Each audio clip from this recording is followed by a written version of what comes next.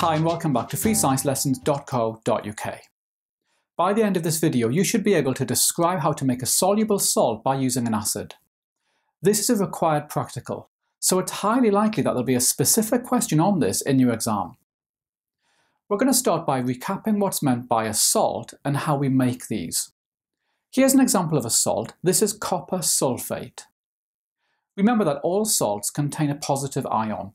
In this case, the positive ion is the metal ion Cu2+. This can come from 4 different chemicals. Firstly, the metal ion could come from the metal itself, in this case copper.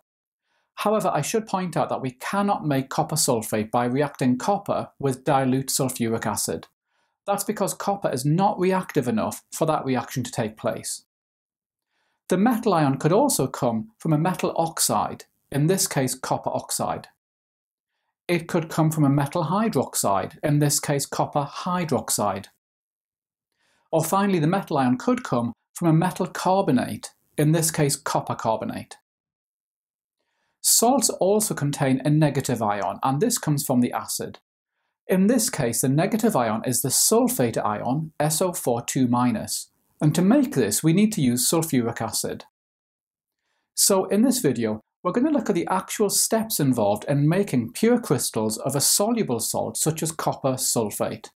I'm showing you copper sulfate crystals here. Now, according to the AQA specification, you need to know how to carry out this practical using either a metal oxide or a metal carbonate. So we're only going to look at these. We're going to look at the reaction between solid copper oxide and dilute sulfuric acid. But these stages would equally apply to making a salt using a metal carbonate, such as copper carbonate. I'm showing you copper oxide here. As you can see, it's a black powder. So here's the equipment that we're going to use for the first stage, which is making the soluble salt. First, we start with a fixed amount of dilute sulfuric acid. This is our limiting reactant. In other words, the acid will run out. Now, this is really important. We do not want any acid remaining at the end, as that would contaminate our salt.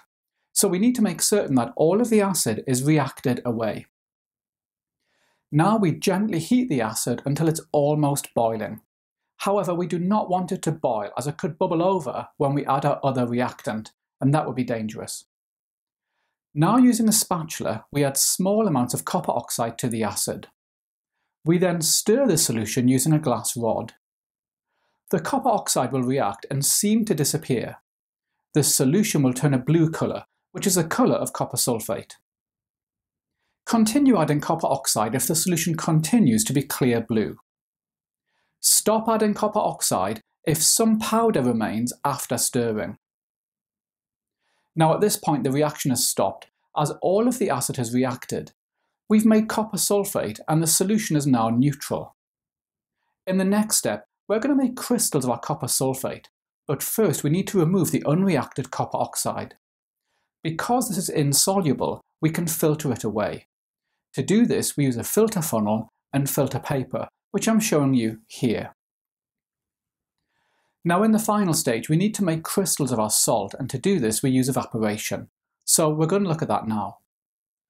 We take our copper sulfate solution and place this in an evaporating basin like this. We then heat this gently over a beaker of boiling water. We need to heat this until around half the solution remains.